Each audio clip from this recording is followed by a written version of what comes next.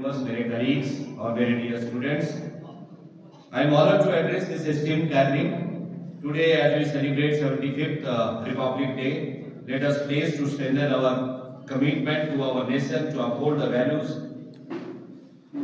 We all know that for every citizen of the nation it is day of immense pride and joy as we commemorate the historic moment when India's constitution came into effect on January 26, 1950.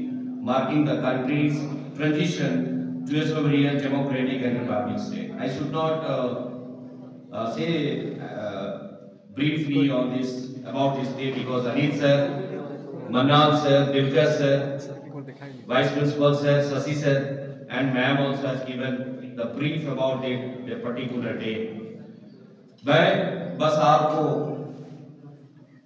मैं भी जैसे ma'am कह रहे थे अभी कि कुछ बताना था तो हम कुछ खोजते रह रहे थे कुछ ना कुछ राइट अप तो हम लोगों ने मैंने भी एक ऐसा खोजा है मुझे जो बहुत प्रेरणा दे। मैं श्री अटल बिहारी वाजपेयी जी की एक कविता है वो मैं आप लोगों को सुनाना चाहता हूँ। अगर वो सुन करके आपके अंदर कुछ बदलाव आए तो मेरा ये पढ़ना सार्थक हो।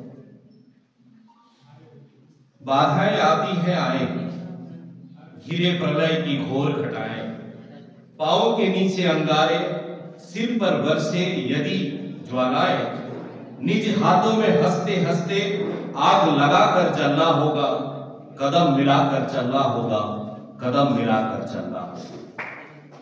हास्य रुदन में, तूफानों में, अगर असंख्य बलिदानों में, उद्यानों में, वीरानों में, अपमानों में, सम्मानों में, उन्नत मस्तक उभरा सीना पीड़ाओं में पलना होगा, कदम मिलाकर चलना होगा, कदम मिलाकर चलना होगा।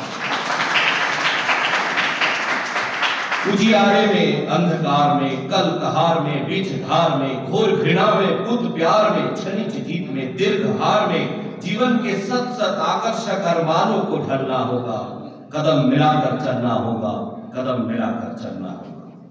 सम्मुख फैला अगर ध्येय पथ, प्रगति चिरंतन कैसा इति अब, सुस्मित हर्षित कैसा श्रम स्लग, असफल सफल समान मनोरथ, सब कुछ देकर कुछ ना मांगते पावस बनकर ढलना होगा, कदम मिलाकर चलना होगा, कदम मिलाकर चलना होगा।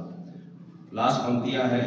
कुछ कांटों से सज्जित जीवन, प्रखर प्यार से वंचित यौवन, निरौता से मुखरित मधुबन, परहित अर्पित अपना तलमन, जीवन को सत सत आहुति में जलना होगा, गलना होगा, कदम मिलाकर चलना होगा, कदम मिलाकर चलना होगा।